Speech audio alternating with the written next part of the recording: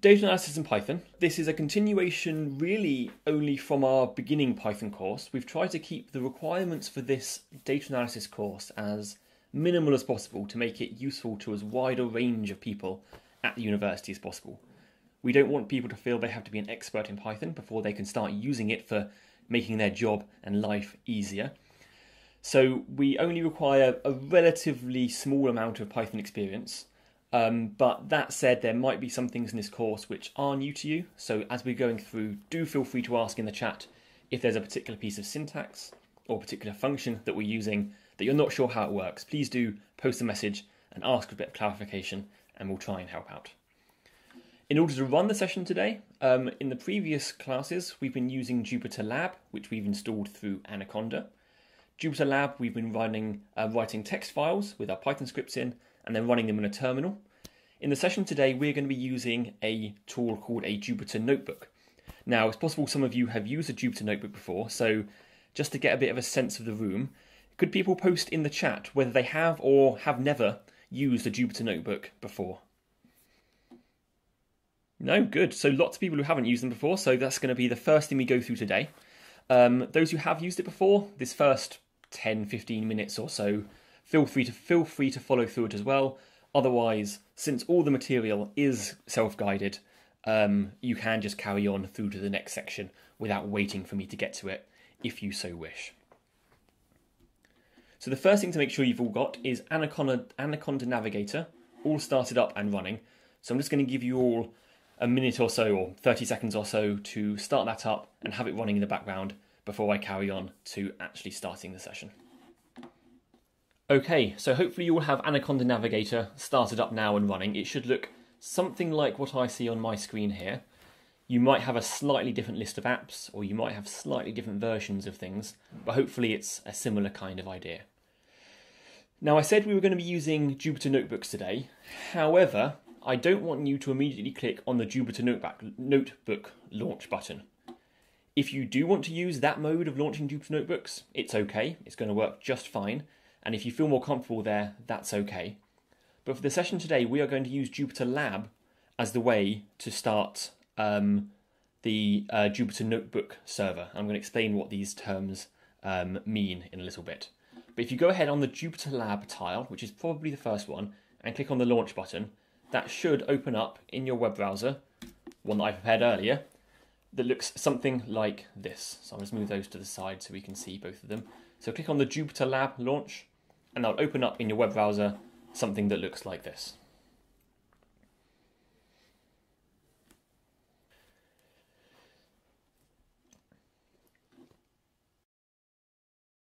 I'm going to go ahead and make this window here full screen and extra full screen, and the rest of the session we're going to be living inside this window here. So Jupyter Lab is a web-based, I say web-based, it runs entirely on your local computer, but it works in your web browser, even though it's entirely local. And it gives you an environment where you can run Python code, you can write Python code. One of the things it has built into it is its own Jupyter Notebook environment. So the very top icon you should see on your launcher, and if you've been to our previous sessions, you might not be seeing the same view. So just go ahead and you might, for example, have something that looks like this. Just go ahead and close all the tabs at the top. That's perfectly fine. Click on the Python 3 icon under the notebook header, and that will open up a Jupyter Notebook which should fill the whole screen. So having clicked on that Jupyter Notebook Python 3 tile, you should get something that looks something like this. Now this is called a Jupyter Notebook. I'll just give you 30 seconds or 20 seconds or so to get this started up. And again, if any issues, post in the chat.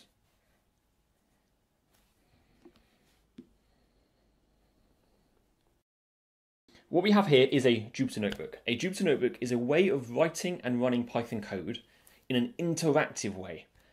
And it also provides us with a bunch of extra features which are really useful when we're doing data analysis kinds of tasks. So at the first case, what we can do is we click inside the grey area here and we can type any Python code we like. I'm going to keep it nice and simple. We can print hello. Now, if you just press enter at the end of the line, it just puts another line inside that cell. So it doesn't run the code just by pressing enter. If you want to run this cell, you either click on the plus button just above it up there, or hold down shift and press enter. I'll click the play button this time, but in the course of this session, I'll probably quite regularly be using shift enter or control enter to run the cells. So you will sometimes see me running a cell without clicking it, and that's what's happening there. If I click the play button, it runs that cell and prints hello. It also gives every cell that's been run a number, so you can keep track of which order they've been run in, because in principle it's possible to rerun cells that are further up the page after having run further cells that are further down the page. It can get confusing, and we'll try and cover that later. So I'm just going to switch over to the notes now and copy and paste a few examples from here. So one thing we can do, as I said before, is have code over multiple lines. I'll just show that by typing. So A equals 5, B equals 7, A plus B. If I do shift enter, it runs that cell and displays 12 on the screen. Notice here in this second case, I haven't had to write print A plus B. I didn't need to do this, because the way that Jupyter Notebooks work is whatever the last thing in a cell is will be displayed onto the screen. So here, because A and B has the value 12, it's displayed 12 underneath the cell as the output for that cell. And you see the output and the input have got corresponding numbers.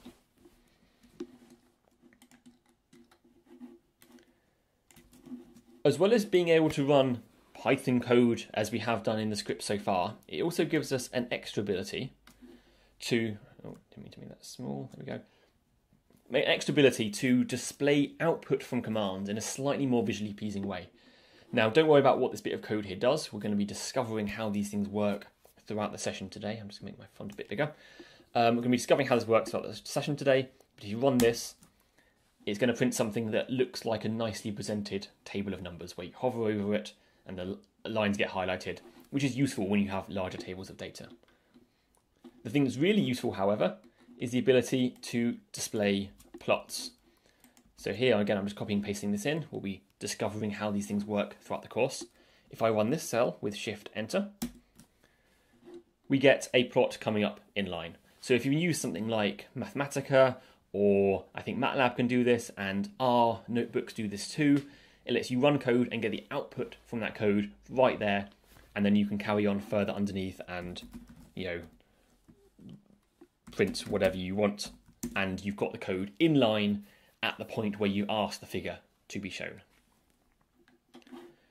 The final thing that it allows you to do is, as well as having cells which contain code, at the top of the window there's a drop-down menu that says code at the moment, and with this cell selected, if I change that to say markdown, if I click on the markdown button on the drop-down menu, you see the square brackets at the beginning have disappeared, and now this won't accept Python code and run the Python code. It will instead accept Markdown. Now, Markdown is a way of applying formatting and design to plain text. So you can start headers by doing a hash key, and you can write header. And then if we run that cell, you see it turns the word header into a big word header. You can then double click on it to edit it. You can write bold text and italics, or I could if I could spell correctly. And you see it formats it with bold and italics. And so what this allows you to do is to interlace with your code blocks of text which describe what your code is doing.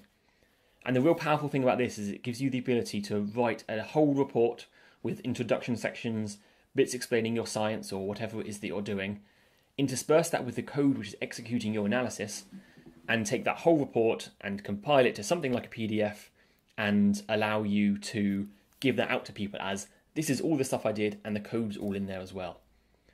On top of that, it also allows you to give the notebook to other people so that they can take this report you've written and they can run it themselves and see if they can reproduce your outputs.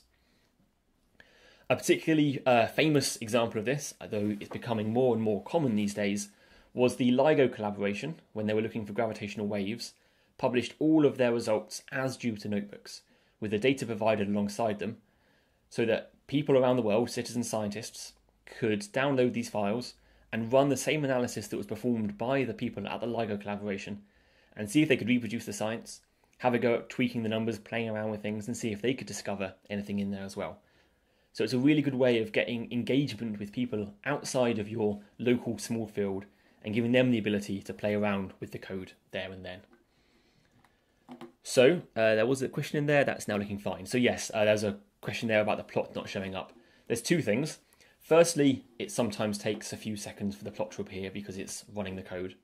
Secondly, you sometimes have to run the cell twice for a plot to appear. That's supposed to be what this magic little line at the top means, that you don't have to run it more than once. But if your plot doesn't show up, just run that cell again and it should then show up. So to give you all a chance to have a little play around with Jupyter Notebooks, I'm going to scroll down to the bottom of that first page in the documentation. And there's an exercise there, which contains a block of code. So what I'd like you to do, just for a minute or two to get a handle on this stuff, is to copy that code into a few cells in your notebook. And I'll just switch back to the notebook a second. You can add new cells if you click on a cell by clicking the plus button at the top. You can add as many cells as you like by pressing that button there. So I want you to take this block of code, split it over multiple cells, and in between some of those cells, add a little markdown block, which describes just in a few words as a comment what the next little line of code does. I'm going to be going through that on the screen myself just to give you an idea of what that demonstration looks like, and I'll just give you a few minutes to have a play with that yourself. Kunal asks, is there a shortcut for adding cells? Yes, there is. So when you've got a cell selected and the cursor's flashing inside there, if you press escape, you'll see that the cursor has disappeared and it's no longer flashing inside the cell, but the cell is still selected.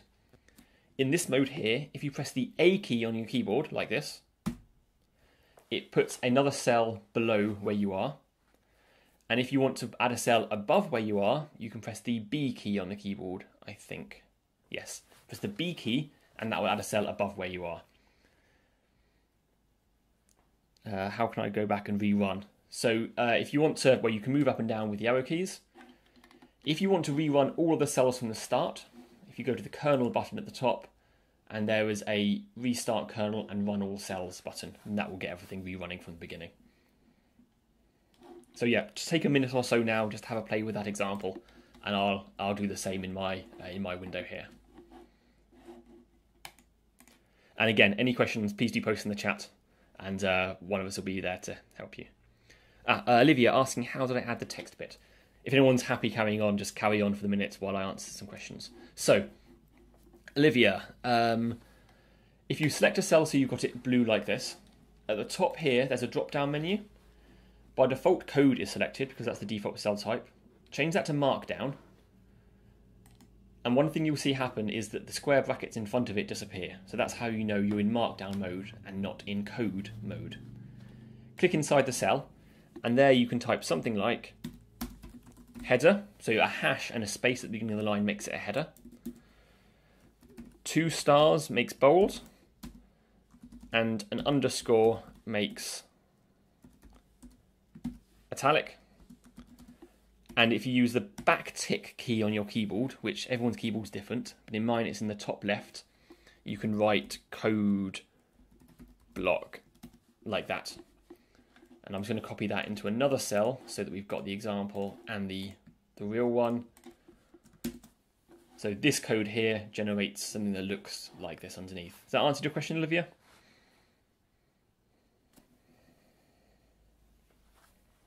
Great. And Rob, your cells aren't showing the answers after running. So if you could post in the chat there what you've typed into your cell, and then I'll see if I can reproduce it on the screen. Okay, I'll come to you in a second. So the first 2 things in the exercise, if I copy those 2 lines there, for example, and I type that into a code cell, if I run that cell there, you're saying you don't see any output. And that's correct, you don't see any output, because in this case here, the last line of code, and I say line in inverted commas, I know you can't see me, but I am, the last line of code in that cell doesn't have a value because it's assigning it to a variable, and the act of assigning something to a variable in Python kind of soaks up the value that you would have been passing in. And so this line of code here doesn't have an output of any kind, it's just performing a side effect. And so you don't get any output from here. If we put in this cell my purchases, and then purchase, there we go, and run that, there we do get an output because that line has a value. And Kunal, how would I tell Jupyter to run several cells together? So, I don't know, let's try something. If I select two cells at once, which I can do by clicking on one, holding down Shift and clicking on another. If I press play, it looks like they both run. So you can select a cell, select another cell with Shift Enter or Control Enter I think works, and then press the play button and both of them should run. However, the easiest way to get that to work is to go to kernel at the top, restart kernel and run all cells, and that will run everything. Okay, so question here about the other things in this drop-down menu. So you see one that says raw. That basically, in the mode where you want to generate a PDF, Jupyter won't do anything to the cell before just putting it in the PDF. So it's just really, really basic and raw. So you never need to use that one. Heading, I don't know what that one does. I'm guessing it's just a shortcut for a markdown cell.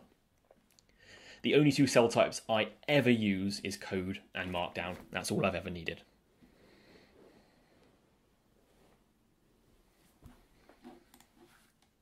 Okay, so hopefully you've all had a chance to have a little play around with the notebook.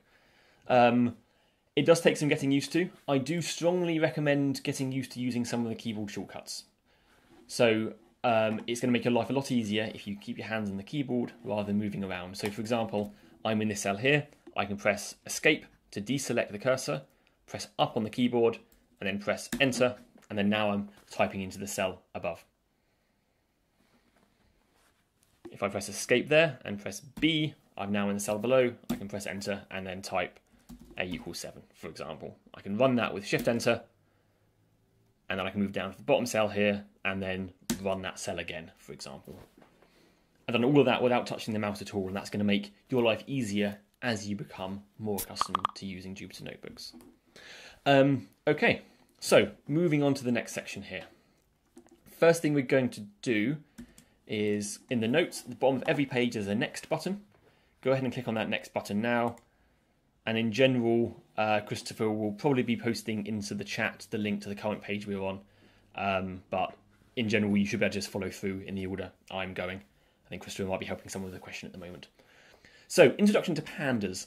So this course is about data analysis in Python because it's a very, very common thing that people in all walks of the university have some kind of data they want to analyze.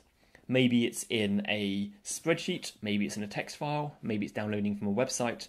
Often what they want to do is ask a few questions about it, for example, to select a subset of the data or to merge it with another form of data, and often to plot a graph at the end.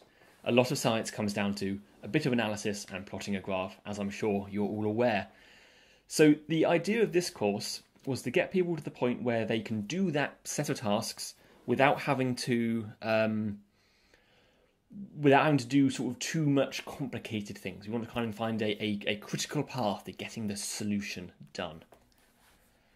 So in Pandas, the primary tool that provides these features that you need to do those things is a tool called Pandas. Now Pandas is a third-party module. It's not core Python. It's written by people around the world writing stuff in their own free time, written by people like you and me. But it's included by default in Anaconda, which is one of the reasons we use it. But the reason it's included by default in Anaconda is because it's by far one of the most popular Python packages out there. It provides a couple of basic pieces of functionality. The first of which is a series, which is what we're going to be covering first. And the second is a data frame, which we'll come on to in a little bit. But to get a little sense from people in the room, could you let me know if you've ever used Pandas before? Or if you've ever done anything with Pandas or just had to work on code which has used Pandas before? So we're seeing a few people with yes, a few people with no. Okay, good. So lots of people have never used it before. You're the perfect target audience.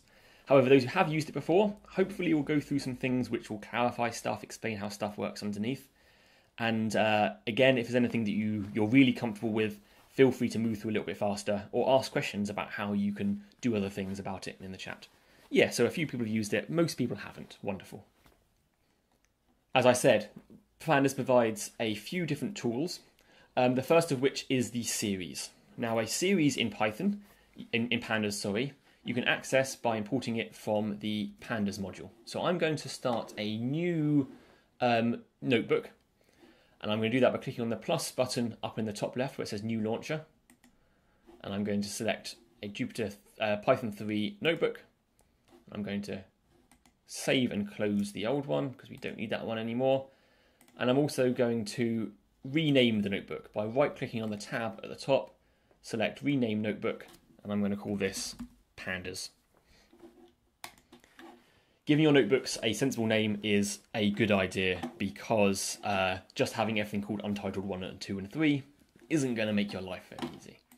So we start off by from Pandas import series. So from the Pandas module, we're importing the class series. I run that with Shift-Enter, think about it for a moment, and we've got access to a series. I'm going to copy this line of that list because otherwise I'll get a different set of numbers to you. So the way that you create a series in Pandas is by calling the series class like a function, and you can provide any list of data to the series object because at its core the series is kind of like a Python list. It works in a very similar way superficially, and we're going to be investigating some of the differences shortly. So the easiest way to make a series is to give it a list of numbers.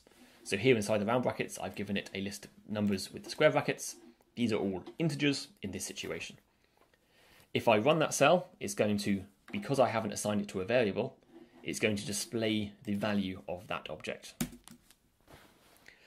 And this is a view we're going to have to get very used to seeing. We're going to be seeing a lot of series, or whatever the plural is.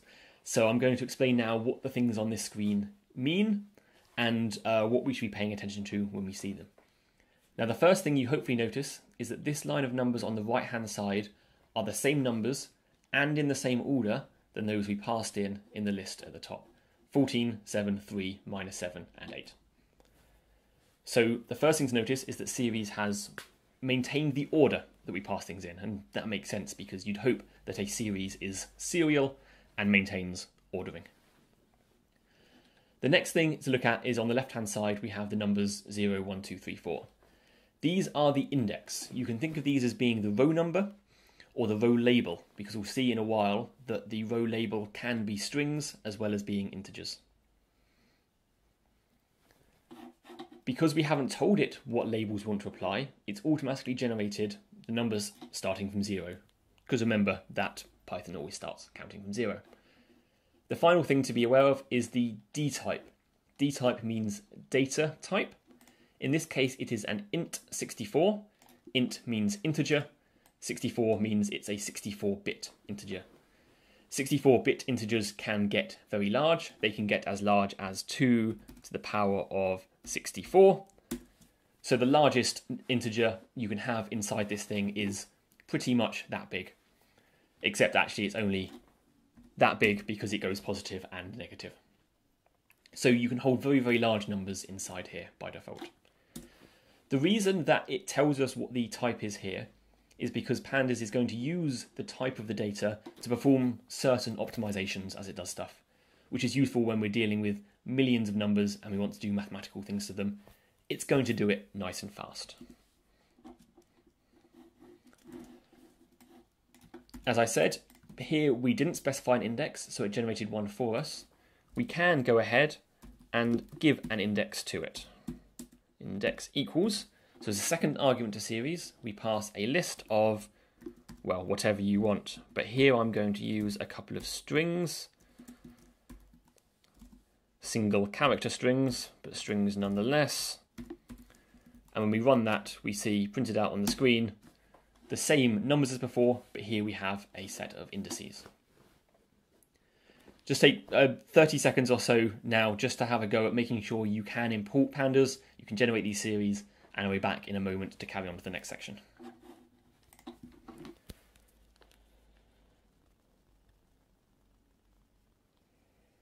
Okay, got a question there in the chat from Dan. Is it impossible to index from a sliced range? Okay, so you're asking, for example, if you wanted to do something like, you wanted to have the numbers, sorry, something like 1 to 6 in there. That's fake syntax, that won't work. So if you wanted to do something like that, you should be able to use the range syntax and do 5, 10, and that will give us, nope, am I missing a bracket? Oh, because it's a comma, not a colon. There we go. So in the index there, I passed in the range function, and so it started from 5 and gone through to 1 less than 10. Is that what you meant, Dan? Great. And Adam, is there a shorthand for copying a previous line? Yes, there is. So if you've got a cell selected, you press escape so that your cursor's not in there. I think if you press Y and then P, Y and then P. No, someone said there's a help if you need it.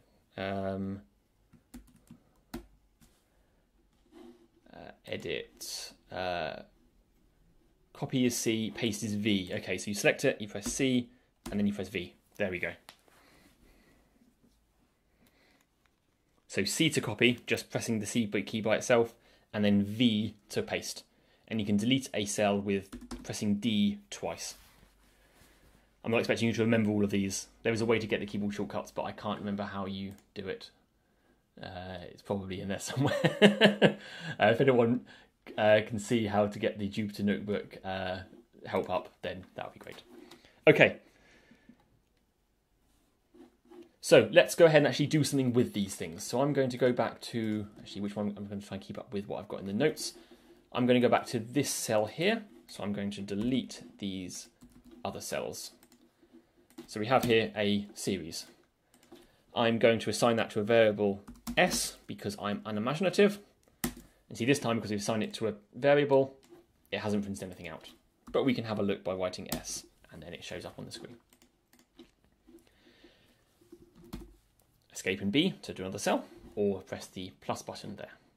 So we want to ask something of it. I said that series are like lists, and they are like lists in many ways. One of which is that you can use square brackets to select items out of them. And in this way, they're actually starting to act a little bit more like dictionaries, because we don't put a number in here per se, although you can if your indices are number. You put in here the row label that you want to select. So in this case here, because we labelled them A, B, C, D, and E as strings, we can pass in here C.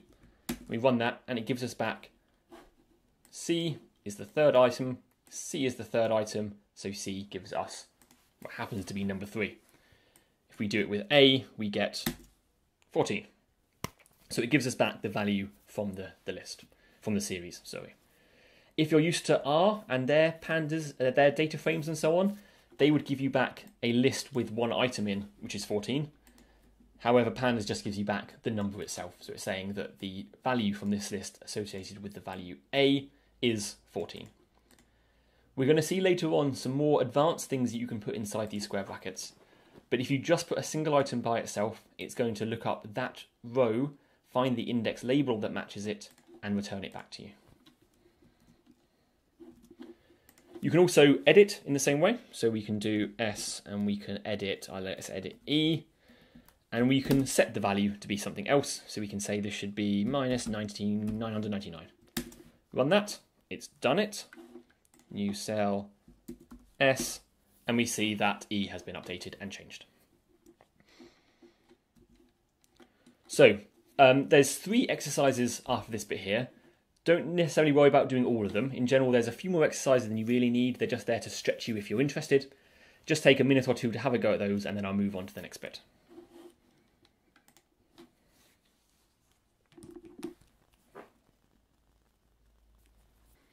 Right, it's a question there from Adam in the chat. So comparing to MATLAB, this is basically a way of storing data, but can we add in strings as well? You absolutely can. So in the examples here, I've been having integers as my types here.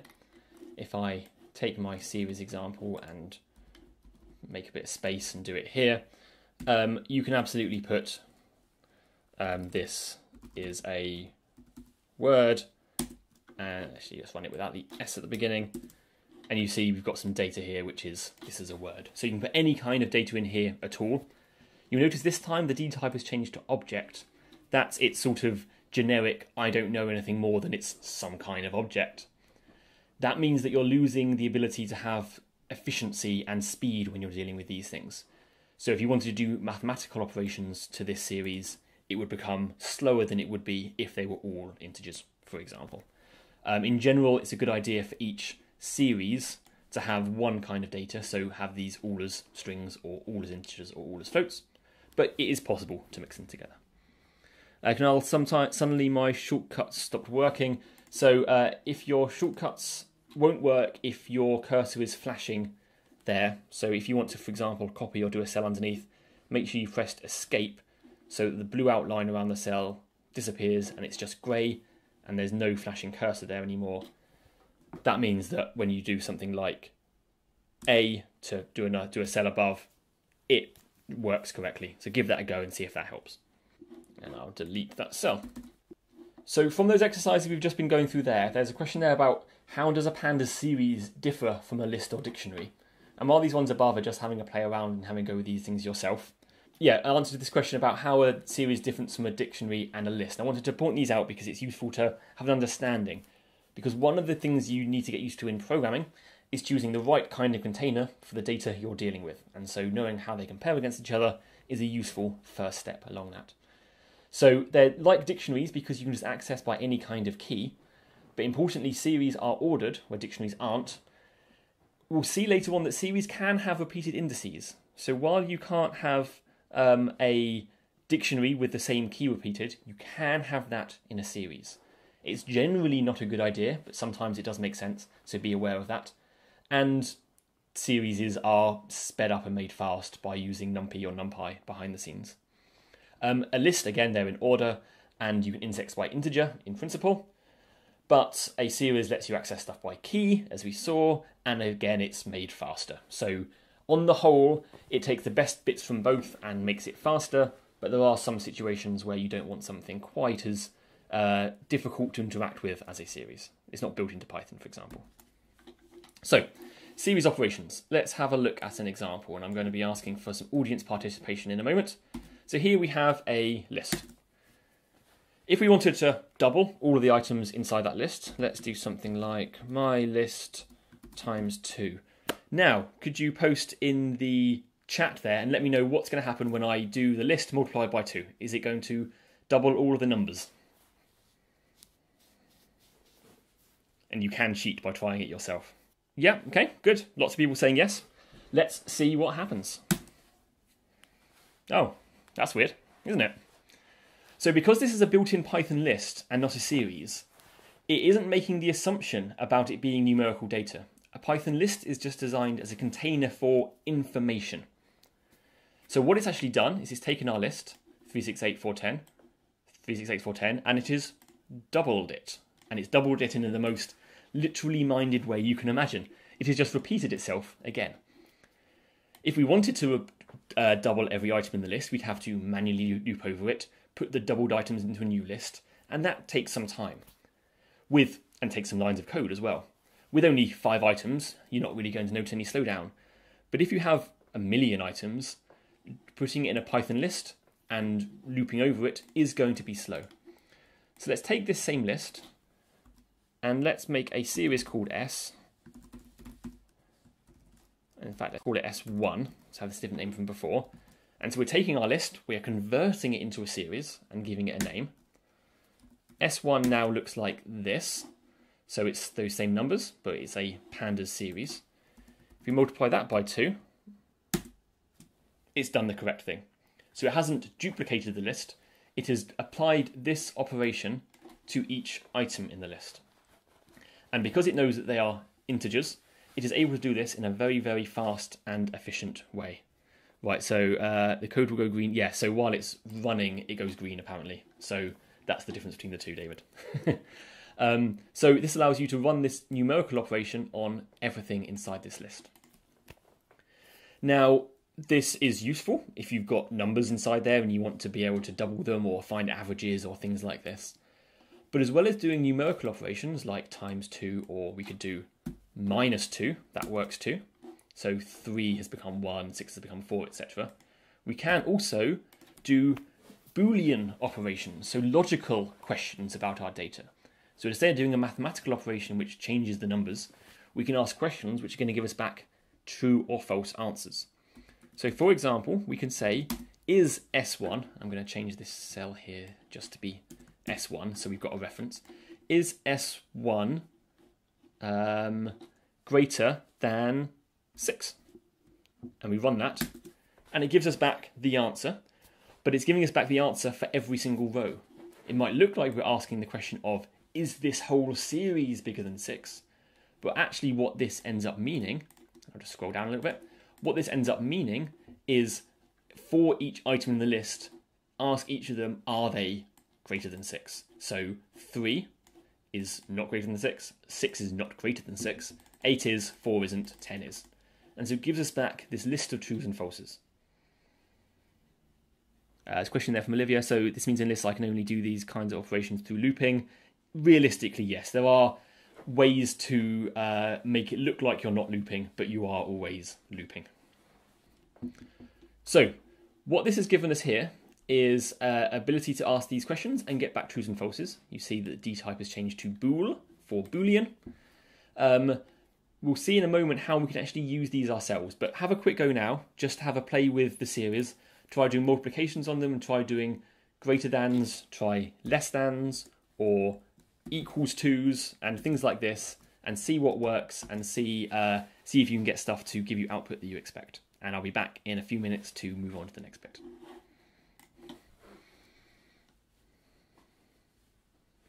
Jeanne's asking, how do you get just the numbers from the series? So you want to get not all of the stuff around it, you just want to get the values, and you can get that by writing dot values. And that gives you back the array with just the values out of there.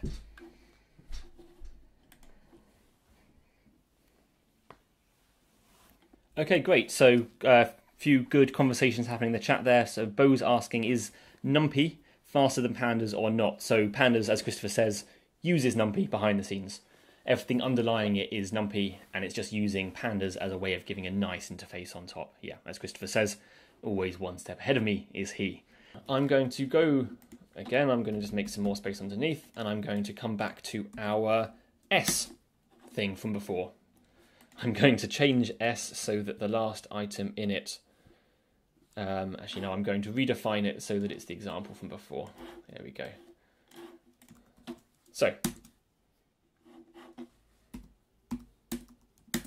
S, A, B, C, D, E, and the numbers. I showed you before that with an S you can do something, oh dear, you can do something like S is greater than, let's say greater than 4. And it gives us back some trues and falses. Now that's useful as a first step. It gives you something which, if you look at with your human eyes, you can see that there are trues and falses, and so you could kind of try and cross-check, and you could say, okay, so which items are greater than 4? A is true, B is true, and E is true. Okay, so that, and that have passed my test. Okay, that's good. However, we are lazy because we are programmers. The best programmers are always the laziest programmers because we make the computer do the work for us. We shouldn't have to do this manually because software is there to automate our lives. So making another cell below, I'm going to take this S greater than 4 thing, and I'm going to kind of double things up. I said before that when you write S and you put brackets in it, you can put inside here something like A. The spaces here are just for clarification in a moment. The S's here are to, the A here is going to select row A from S. So I said if you put a single item in here, it's going to give you back that single item. However, there is a special shortcut mode that if you put inside these square brackets something that is a list of trues and falses, or more specifically a series of trues and falses, it will use that series of trues and falses as a mask. And anywhere where there is a false, it will not show the data, and anywhere where there's a true, it will show the data. So here we can paste in our S greater than 4. So S greater than 4 is inside those square brackets. And when we run that, it gives us back just the things that passed the question. Now this here is obviously a simple example. It's just asking a small question about your data, is it greater than 4? But you can ask more complicated things. You can say, if s is multiplied by 2, is it still greater than 4? And here we see that we've got extra data has come through. Now while c, i.e. 3, isn't greater than 4 itself, if you double 3 to 6, 6 is greater than 4, and so it passes the test. And so you can put relatively complex questions inside your square brackets here, and that's going to give you the ability to filter down your data and discover the things from it that you really, really want. Hopefully throughout the session today we'll be seeing more examples of this, but at this point I want you all to have a go at doing that yourself.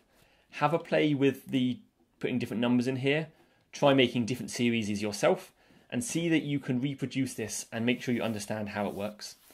If any of you have any questions about what this does, how it works, or what kind of extent you can take it to, please do have a chat with us in the chat there. And apart from that, I'll be jumping back in again in a minute or so.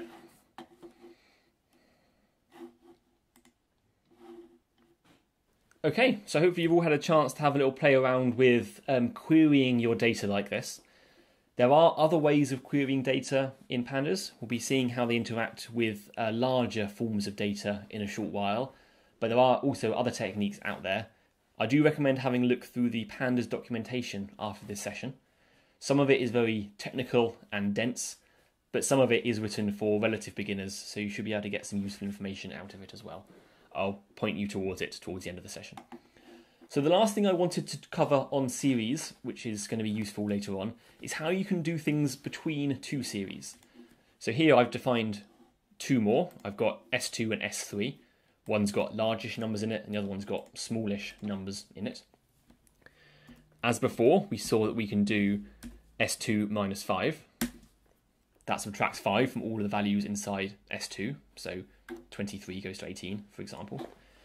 But if you've got two series which are the same length, you can do S2 minus S3. And it will subtract the corresponding elements from the two of them. So it does 23 minus 7 is 16, 5 minus 6 is minus 1, and so on and so on.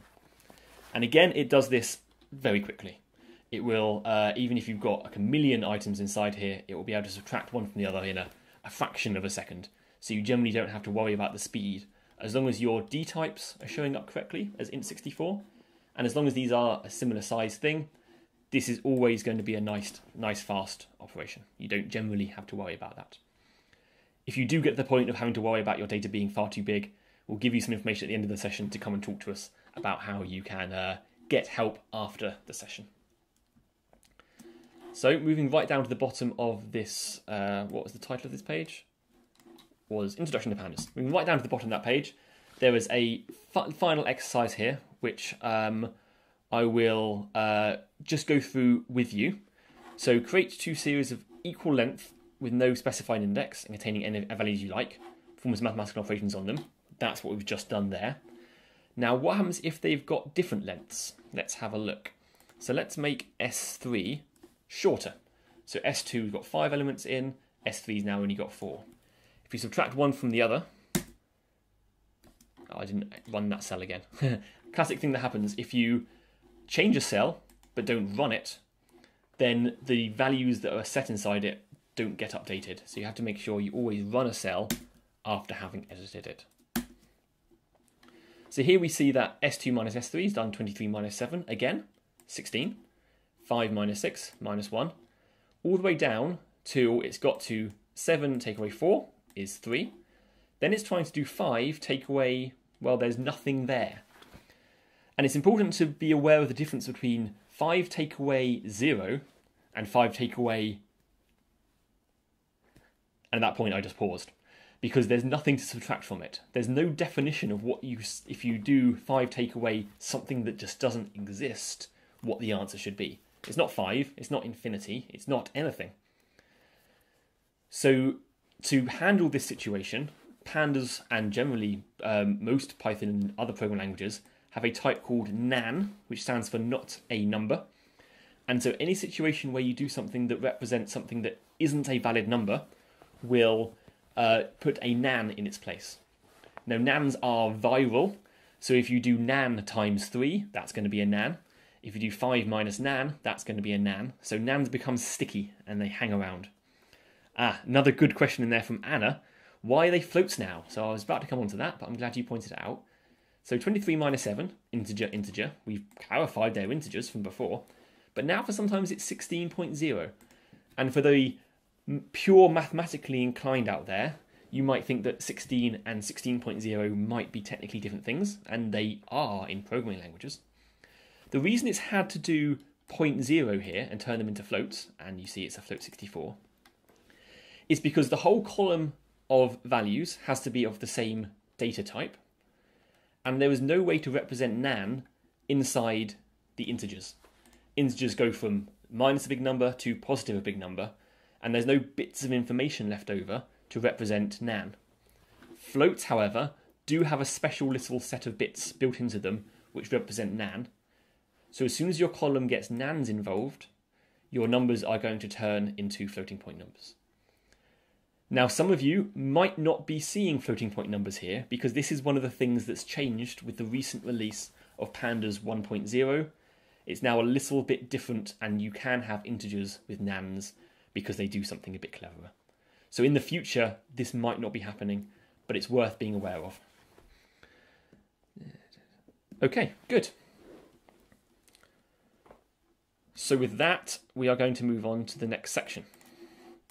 At the bottom of that page, there is a next button. And we are on to data frames.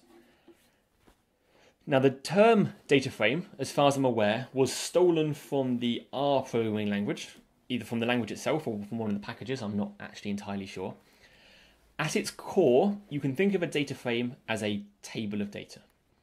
So a series is a one-dimensional list. It is something which just goes along in one direction.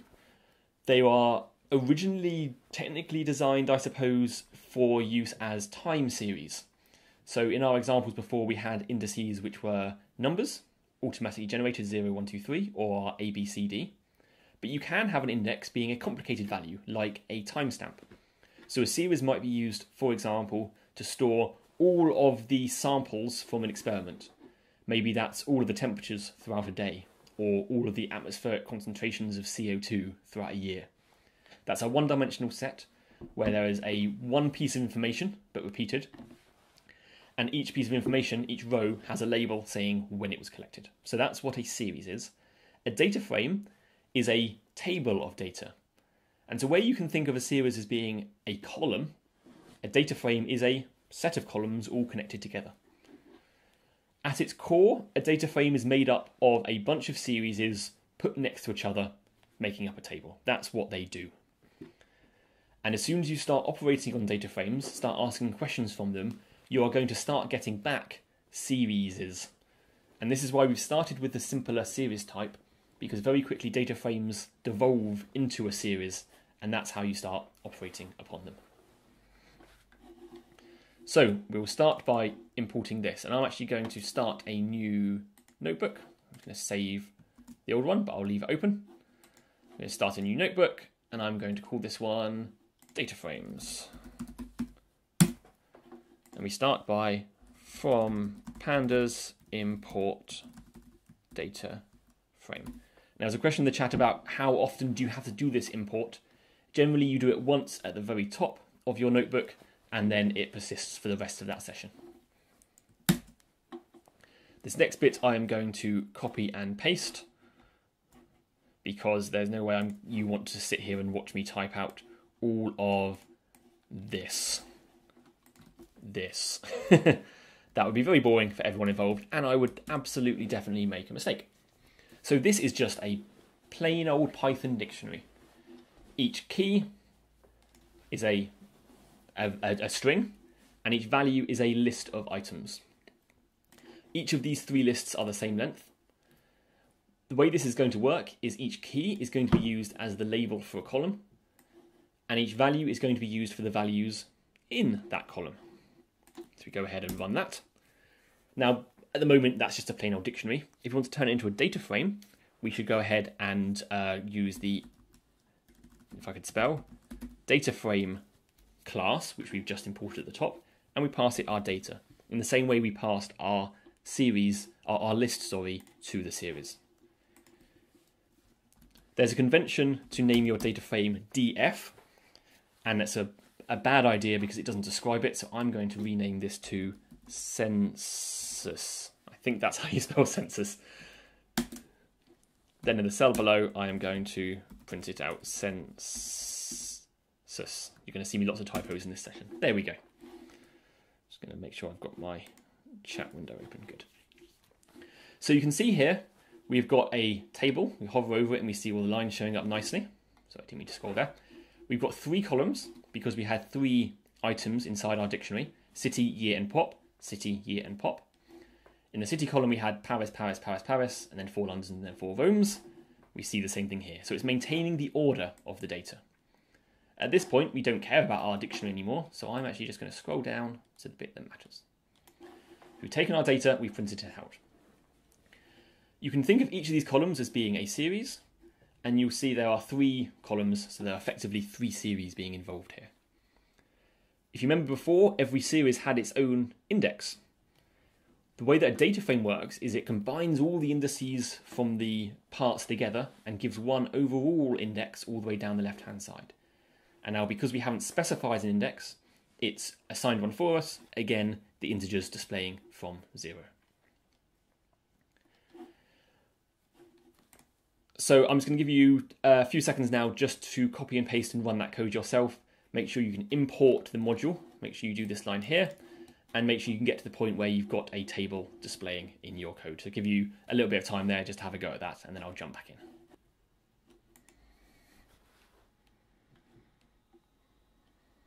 Okay, so I'm not seeing anyone shouting for help in the chat, so I'm going to assume that on the whole things are working well. And again, if I'm going too fast or too slow, please do say something. So there's a few things that we can do with these data frames. First of all, you see this data frame here already fills up most of my screen. I do have my font size set quite big, but it fills up most of my screen. In the case that you've got hundreds or thousands or millions of rows, this isn't going to be tenable. So one thing you'll often want to do is just have a little peek at the first few rows of your table, just to kind of get a sense of how it's looking. And we can do that by writing census.head, and then you give a number of how many items you want from the head of the table. In this case, maybe 3, and you see it prints out the first 3 items. Similarly, you can do, tail, head and tail, beginning and end. These are quite common terms in programming languages, so you'll see these cropping up a few times. The other thing that we want to be able to do, and it's going to lead into some of the really powerful stuff we're going to be doing throughout this session, is grabbing data out of our table. So we start with our census. With our series, when we put stuff in square brackets, if you remember, it would select by row. So you might think you put census 1 and it would give us out this row here. But actually, the way that data frames work is that they select by column first. So in here, we have to write something like city. That will give us back the city column. So to reiterate that, a series selects by row, a data frame selects by column. That's half true, and I'll explain exactly how this can get more messy in the future. If you remember that we selected by row in our series, but we could also put in those questions with the trues, falses, and that worked too. And we'll see things like that carrying on being the case. But on the whole, if you just put a single item in, it's going to look for a column by that name. And if we look for something which is not there, it will give us a big scary red error, which if you scroll down says key error not there. That's it saying there's nothing by that name. So let's go back to city. This has given us back a series, exactly of the type we were dealing with before. The only extra thing it's got is now it's got a name. It says name city, and so we can remember which column it came from. We can check the type of it by wrapping the type function around it, and we see that it really is a Pandas core series object. So that means we know exactly how to deal with it. So let's start to do that again. Census, square brackets, city. So we could say something like, I want to select all of the rows where the city is Paris, because those are the census informations that I want to do my subset of my analysis on. Because this is a series, we remember before that Boolean operations on series give us back a list of Booleans. We expect to get the same thing. And we do indeed get a list of trues and falses, where the trues are the rows where it was Paris and the falses are elsewhere. Now, as before, we can take anything that's a list of trues and falses with associated indices, an object like this, and like before we passed it into S. In this case, we can pass it into census. And inside those square brackets, I'm going to copy and paste this thing here. And the reason I put those spaces around it is because the proliferation of square brackets can get confusing. So these outside square brackets are asking a question of census, and so they're going to give us a subset of census. These inside square brackets here are selecting the column on which we're asking this question. So this here is a list of trues and falses. It's going to mask and select down just the rows from the census table, the thing up above, which match this question. And so when we run this, we get back just these items here, which match Paris. Have a little go at that yourself, make sure that's working, and then I'll carry on to the next bit.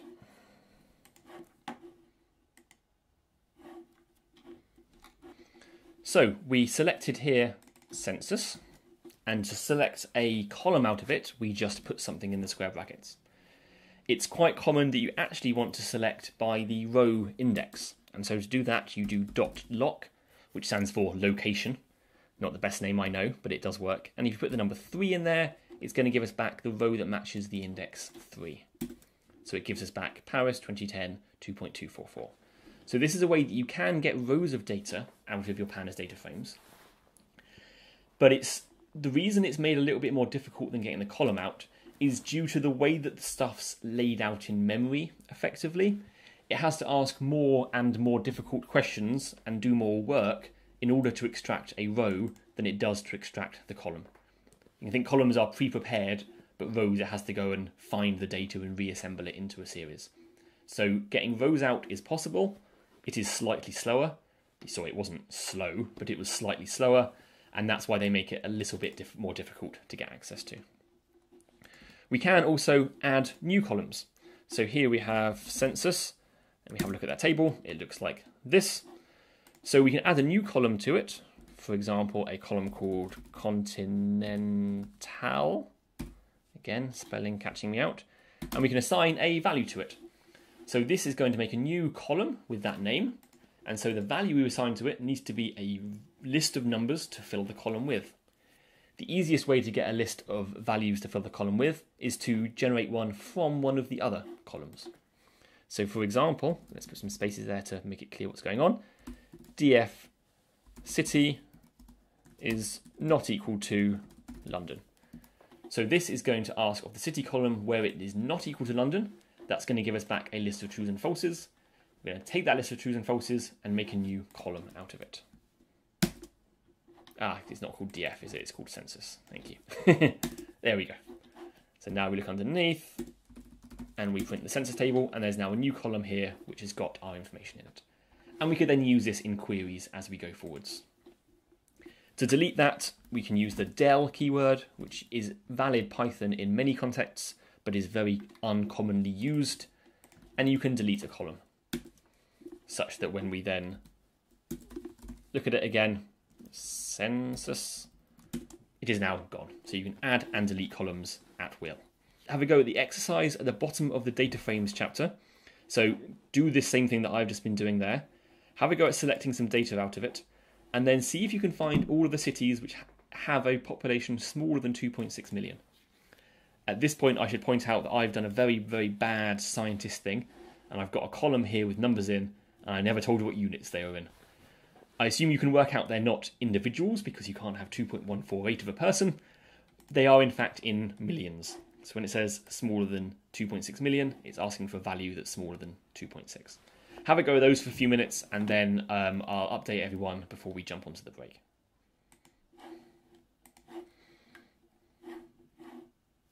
So I want to go through the answer to one of the exercises there. So the bottom of this page, this middle exercise here, select the data for the year 2001, We'll see how to do that first. Then the question, which city had the smallest population that year? Now, to answer the second part of the question, does require a function that you haven't been taught yet. So I'm going to teach it to you now and show how we can do this and build it up stage by stage. As Crystal was saying in the chat, the best way to solve these things is to start small, do one small bit at a time, and slowly build up your line. Because even a line of code like this one can be a little bit hard to parse when you're first looking at it. So either build it up part by part, or give temporary variable names to each step and then use those variable names in later steps. But let's get to the exercise. We have, let's make sure I've got my thing here. So we have df year. That is, oh no, it's census, isn't it? Teach me for reading off my notes. Census year. These are all the years. So the first thing we want to do is grab all the stuff for the year 2001. We can do that by selecting where the year is equal to 2001. Trues and falses. So let's pass that back into the census dictionary, census data frame. So this is going to give us back all the bits from census where the census year column is equal to 2001. There we go. We've reduced our data down. Now the question in the exercise was which city had the smallest population that year? So if you just looked at this and said Paris by reading the numbers, that's a successful way to answer the question. I can't fault you for doing it that way.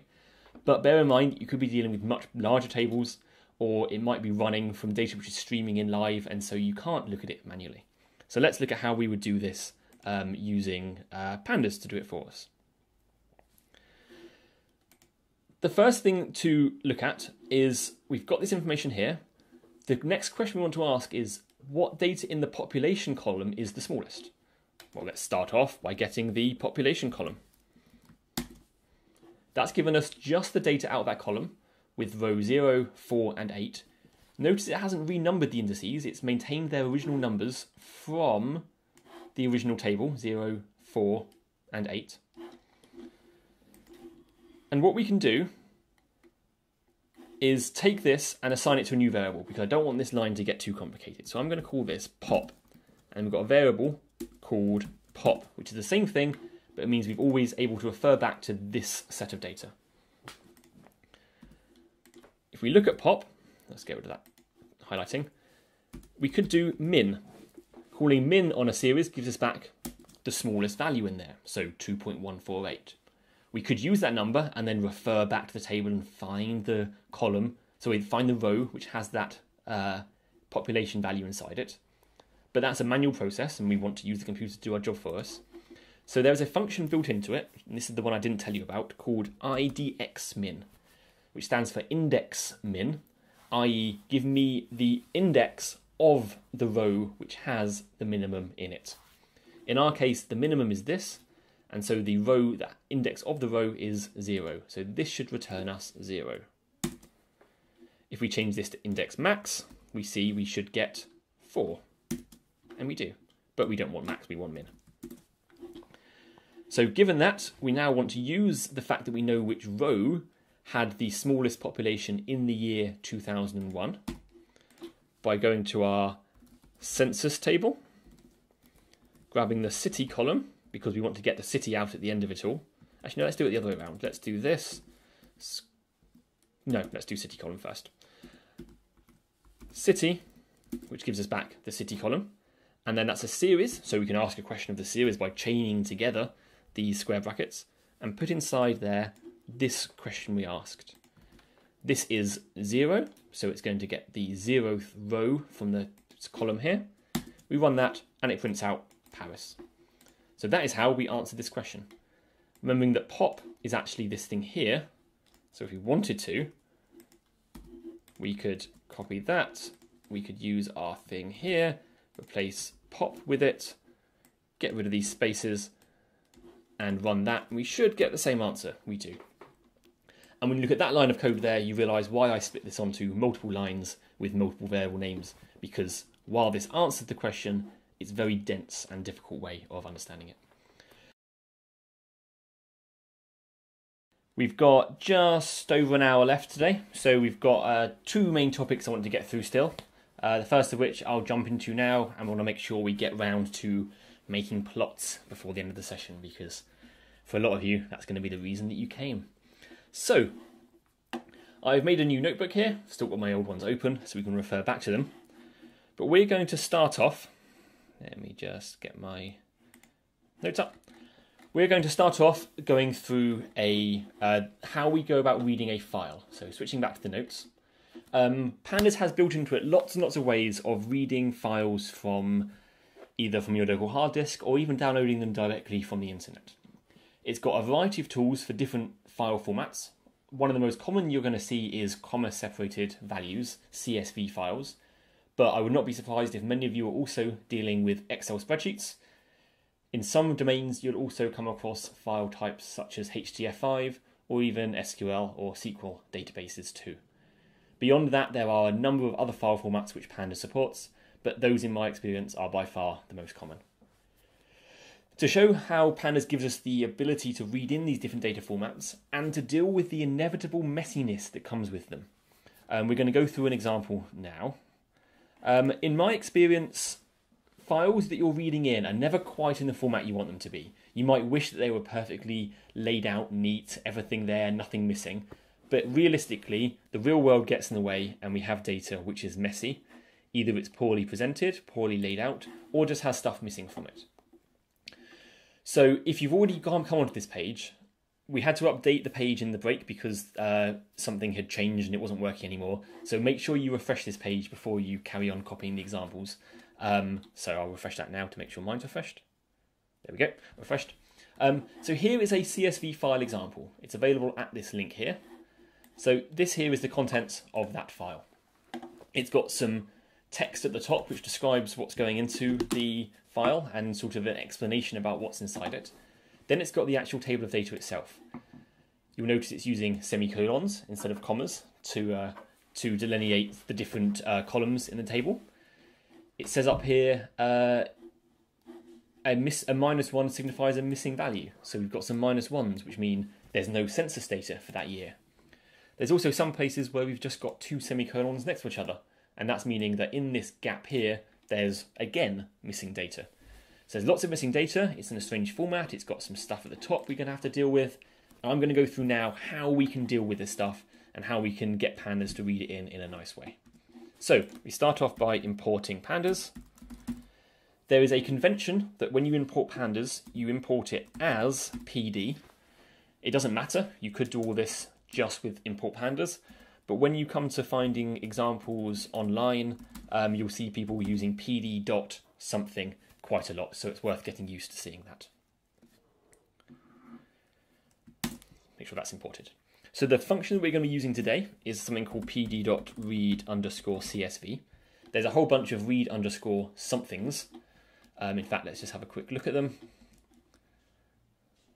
This is just loading up. Read CSV, FWF, JSON, HTML, etc., etc. I won't read all of them out, but there's a lot, as you can see. The nice thing that Jupyter Notebooks give us is that if we've got a function and we don't know how to use it, we can just use a question mark and then run that cell, and it's going to print out the documentation for it. And you see here the documentation for read CSV is long. This is an example of what might be considered a bad function because it's got far too many arguments to it. But it's one of those situations where they've tried to find the balance between functionality and usability. On the whole, I think they found it correctly, but there are a lot of arguments. These are just the arguments and their default values. Scroll down further, and it has a description of each and every argument in there. So we're going to be referring back to this along the way so that we can see what we need to do. To that end, I'm actually going to switch back to the notes here, and there is a link after import pandas pd to the manual. So I'm going to click on that link, and this is that same thing but on the web page because it's going to be easier for us to search through it on the web page. So the first thing we do is pass in the file that we want to read. Now I've prepared a file for you at a link which I'm going to copy and paste there. Again, this is in the notes. This is just defining a string. We are going to pass that string to the read CSV function. And there we have it. It has downloaded the file, opened it as a CSV file, and has attempted to interpret everything that's inside it. As you can see, it's done a job, but it hasn't done a brilliant job. It is naively assuming that everything in there is a CSV file, and it's asking for us to explain anything that's outside of that loose convention. So the first thing we'll see is it's included the comments at the top, all that stuff that was explaining what was inside the file. I'm going to reorganize this. You can do this in Python. You can have a function call with arguments, one on each line. And I'm going to have to use another argument to this function to tell it that it should skip some of the rows. So I'm going to go to the documentation, and I'm going to do Control F and search for skip. Skip initial space. Let's do match, highlight all. Skip rows. That sounds like the one we want. So let's look for skip rows. Skip rows, and go down the page. And here is the documentation for that argument. It says the line numbers to skip. That's what we want. We want to tell it how many line numbers we want to skip. So let's go back to here and pass in skip rows equals, and I think it is 5 we want to skip because there were three comment lines, then 2 blank lines. If we run that, there we go. Those comments at the top have disappeared, and already it's looking a little bit better. We've just got the data left over. The next thing is that this CSV, again in inverted commas, isn't using commas to separate the values. It's using semicolons because I was trying to be deliberately obtuse when I designed this file so that we could learn together. So again, we go back to the documentation and go to the top, and we want to find out how to tell it which thing it should use to separate the columns. So let's just start looking for sep. There we go, sep. There's an argument called sep, which if we go down to, delimiter to use. Now delimiter means the thing you use to separate stuff. If it's none, it tries to guess what it is, and it assumes that it's a comma. And you see here the default is the comma.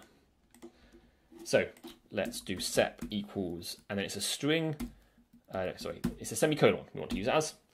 And so now we run this, and there we go. We're basically there. So we've had to tell it what file, what to skip, and how to separate it, and it's pretty much done the right job. You'll see in those places where we had those consecutive semicolons, we've now got nans showing up because there is missing data. They are not numbers. They're not 0. Population of 0 is a valid population. These are not values.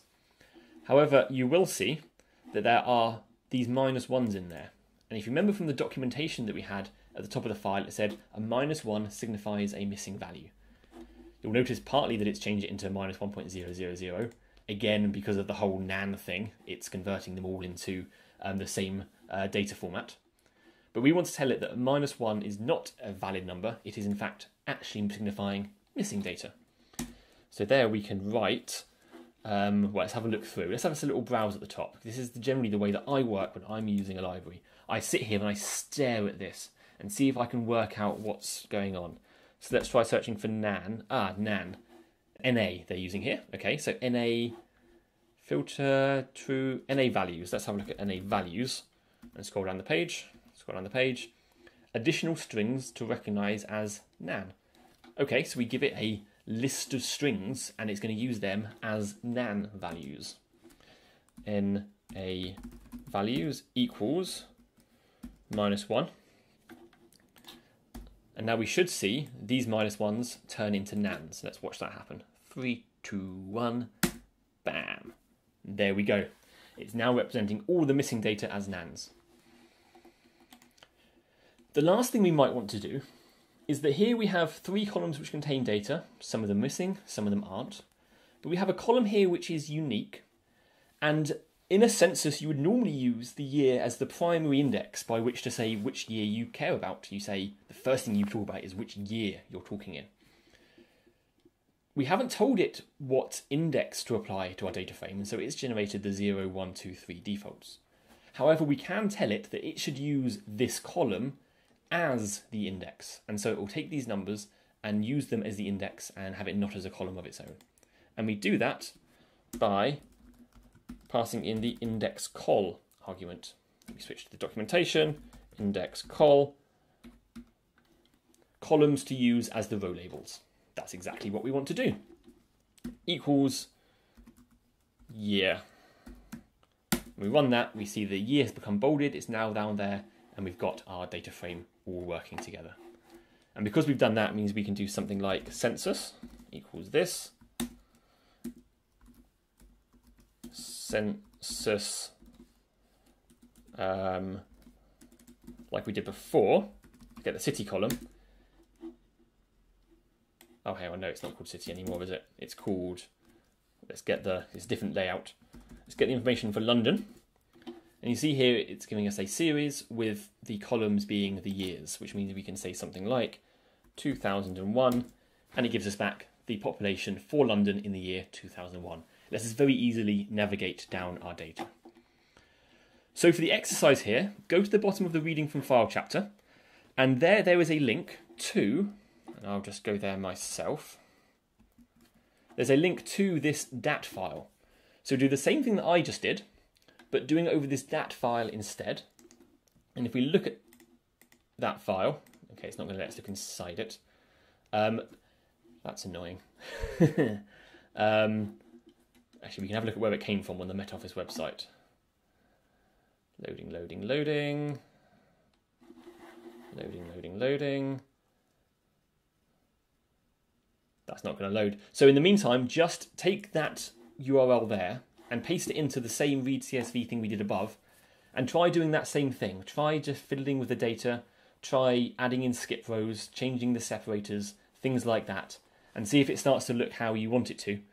And if you get stuck, have a look at the answer, and otherwise I'll go through you all with it in a little bit once you've had a chance to play yourself.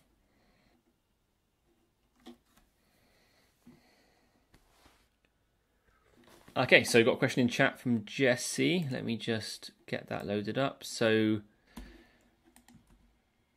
you're writing this string here and you run it and it's saying invalid syntax. And the reason that's happening is because on Windows, they use the / character to represent folder separators. However, in almost every programming language, / is used for control characters. So for example, \n is a new line. And so it's reading your string here and seeing this as \U, which I think is how you write Unicode characters, and \W is something else, etc. So one thing you could do is replace all your slashes with // because they work fine on Windows. Otherwise, as Chris says, do an R at the beginning of it, which makes a raw string, and then that will work successfully. Okay, so I'm just going to go through the first part of the exercise there. So the first part was just to open the file and get it all read in correctly. So leaving that other stuff on the screen there, I'm just going to paste that in and I'm going to comment out the magic bits so we can kind of build it up bit by bit. Feel free while I'm doing this to just carry on going through the exercise yourself. If you've done this already, you don't have to listen to me. Feel free to carry on through the other bullet points, looking at negative temperatures, etc. But for those who are interested, I'll just go through this on the screen. So we read the CSV in from that file. I've commented these out so those aren't being applied. And we look at it and it looks all wrong. All the files are in the wrong place. It's got all this extra information at the top, which we want to skip in the same way we did with everything else. So when we run it again with the skipped header, suddenly we're getting data that looks correct. Again, it's assuming that it's comma separated values, but our table, as we saw was not comma separated, they're separated by spaces. So we want to tell it that instead of using commas, it should use white space to separate the columns. And if we now run this, we see that it works. I'll point out one thing about this data because we are going to be using it in the next section, and in fact for the other exercises. The year column here isn't the year in which the data was measured, it is the average temperature for that year, in the same way that the October column is the average temperature in October. The final thing we have to look at, and if we look at the end of the table, this will be clearer with tail. In 2019, there's a bunch of 999s at the end. And that's because I downloaded this file and put it on the website in October 2019, about 6 months ago. And so there's obviously no temperature data for the future from their perspective. Now, it tells us in the format on the Met Office website that -99.9 and -99.99 both represent missing data in the same one that our -1 did before. And so we can use the NA values to set them to nans. So when we run this, we see the nans showing up at the bottom. That last bit there is very easy to miss. It's also very easy to miss the difference between with 1 9 in the decimal place and with 2 9s in the decimal place. Yes, there's a question there about whether delim whitespace is the same as /s+. It's a very good question. And in fact, I can answer it by going to the documentation and looking for delim whitespace, and it says right here, equivalent to setting sep is equal to /s plus. Now this, for those who haven't come across it, is called a regular expression. These are very powerful ways of matching patterns, which we don't cover in this course. If you are experienced with them, you'll recognise what this means. In essence, it means a bunch of whitespace. But to avoid people needing to know regular expressions, they've added in the delim whitespace argument to make that easier for people. Bo asks, how can I set all negative values as nan? So I don't believe there's a built-in way to do that using NA values, unless you only have a subset, a strict set of negative values you're dealing with. The way that I would deal with that is to read the data in and then do a second pass where I loop over that column or apply a function to that column which replaces any negative numbers with nans. So there's a function called apply, which applies a function you give it to every row, every item in a series, and you could do a if statement inside that function, which would check things out, which would compare it to 0 and then return none if it was less than 0. So I would do it as a second step after the reading in. I don't think read CSV has got built-in functionality. You could argue that read CSV has got enough arguments already without adding in any more. Yeah, exactly, as Christopher's done there. So I'll see if I can demonstrate that. So let's get rid of the NA values one here, and it just has these 999s. And if we, on the row below, do df, where df is less than 0 is equal to none. So that's going to find all the places where the df is less than 0, and it's going to set them to be none. So when we run that, and then look at df.tail, let's see if this worked. Christopher's reputation's on the line. It did indeed work. So I would do that as a second step.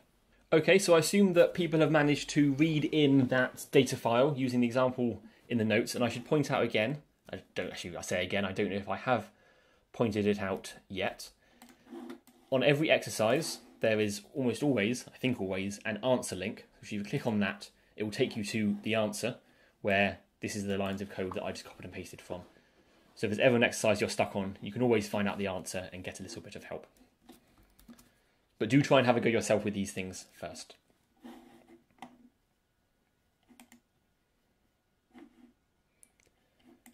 So I'm going to have a look at these other two exercises here. How many years had a negative average temperature in January, and what was the average temperature in June over the years in the data set? So there's a few kind of slightly more complex questions we might want to ask there, but the sort of thing that if you're doing meteorological data are the kind of questions you might want to be asking. So the first thing there was how many years had a negative temperature in January? So we've got our DF, which again shouldn't be called DF because that's a bad name, it should be called temperatures, but let's just carry on for now. Let's start by looking at January because that's the month that we care about. That's the column. If we ask a numerical mathematical question of that or a logical question of that, it's going to give us back another series. So we can say where Jan is less than 0, that's going to give us all of our negative values. You see it's done falses. It's done a ... in the middle because that jumps from 1663 to 2015.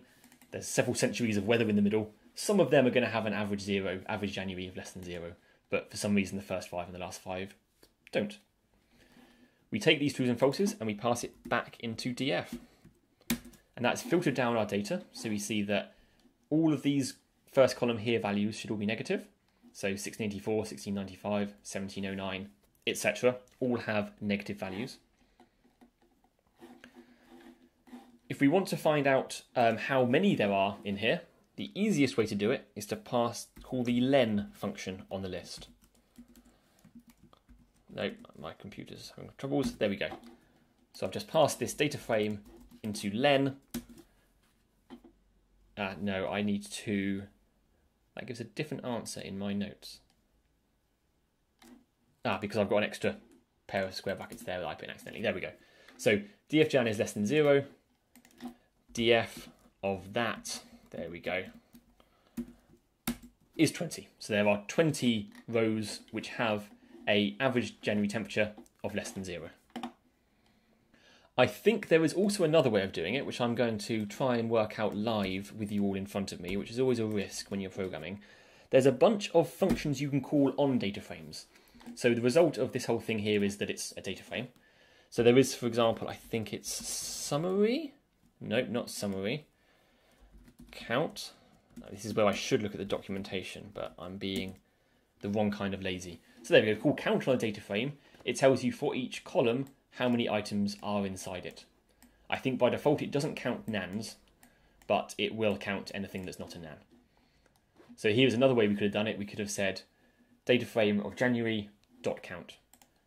Or if we wanted to, we could have taken from our data frame, we could have grabbed just the January values, and then we could have called dot count on that, which would have given us 20 as well. There is, as they say, more than one way to skin a cat. I don't like skinning cats at all, but if you're going to, you can do it with code. The other question that was in the notes, which I'll just move down for, was what was the average temperature in June over all of the years in the data set? So again, average temperature in June, thing to start with is looking at the June column. Here's a bunch of data. If you want to find the average of a series, because remember when you get a column out of a data frame it gives you a series, there is a function called mean, which you just call directly on the series and it returns you the single value of the mean, 14. So over the last several decades in some measurement location in the UK, which is where this temperature data was collected, the average June temperature, or the average of the averages, I should say, is 14 point something degrees. If we look at the Jan temperature, we see the average Jan temperature is 3. This tells us we are probably in the northern hemisphere. Yes, question there about why the first example I did up here didn't work. I think it's because I accidentally missed off df there when I was typing and overwrote it. So it was giving us the length of this list, which is a list of length 1, and so it was just giving us 20. We could actually, I think, have not do that at all. And that gives us, okay, that gives us all of the trues and falses, which is 361. So we want to be able to select just the data from it that is has the true value, which is those that are matching this predicate. 20. So there's a question there, how do you set the index column if it doesn't have a name? That's a good question. So the data we were dealing with here actually had its first column, the one that had the dates inside it, didn't have a name. I'll just see if I can... I don't think I have the original file anymore. Let's have a look. This is a peek behind the curtain at the material. One thing I didn't point out earlier is that the website you're reading for the notes, everything on there was written using Jupyter Notebooks. So these are actually notebook files which get compiled into HTML and presented to you. But let's have a look at the file that we're dealing with. This one here. So you'll see here, this first column here with the numbers in doesn't have a column title. And so Pandas has taken a guess and has decided that this must therefore be used as the index. That makes sense, and so it's decided to use it as the index. If you have a column in there which doesn't have a label, then what I would normally do is explicitly tell it what the label should be. So instead of it having read the file for the labels, I would say, give these the names, year of measurement, January, February, March, etc., etc., etc., year or average. Then once that's done, I would use the labeled that I've now given it a label as a thing I pass to the setIndex function to say use this column as the index. So I do it again in kind of 2 stages. So Jesse, your question about you've got a list there, can you use a mask expression to find values? I don't think so. I'm often wrong. So let's have a look at the documentation. Actually, do I have it open already? No, I don't. And let's have a look at NA values. I did skip over it earlier. So NA values takes a scalar, like just a number, a string, a list like, or a dictionary, and it is optional. By default, it's this. So there's no option here for the type of this to be a function. So there's no ability here to pass in something which is either a function or something which maps something. So built in, there's no ability to do that.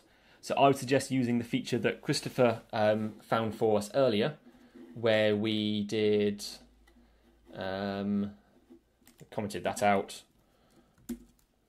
and then we did, no,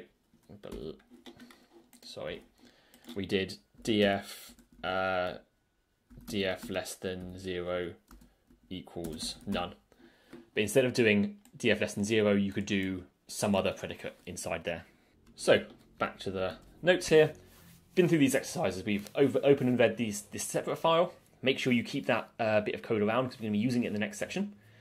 We have done some questions on the data. We've asked about negative annual temperatures and the average temperature in certain months. And this is the useful kind of things you do. So obviously in this course, we can't get fully into depth about doing every single type of analysis.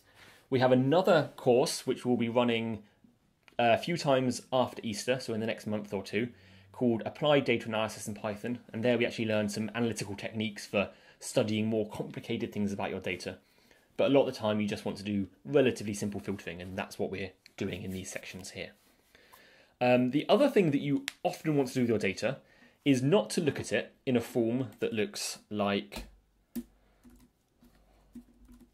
this.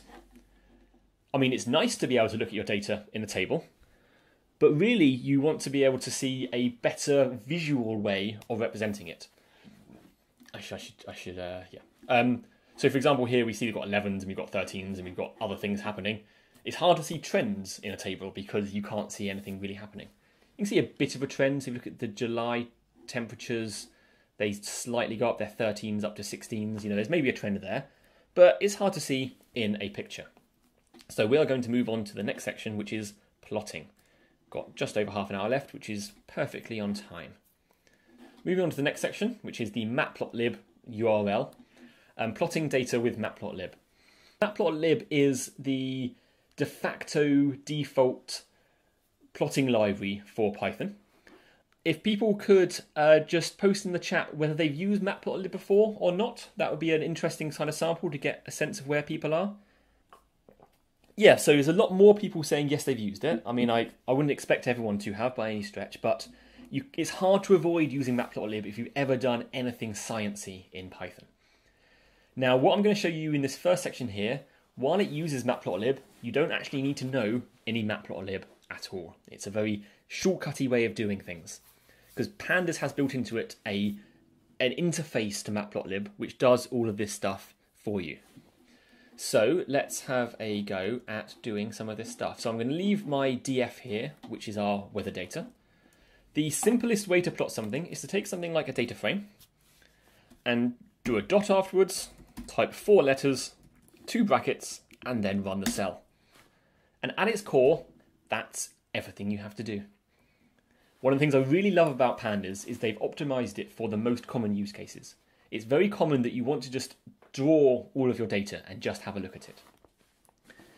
And looking at this plot here, can any of you see anything wrong with it? Post in the chat if you can see what's funny about this plot.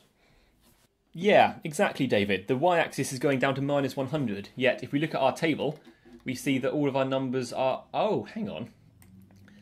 Looks like I made a mistake.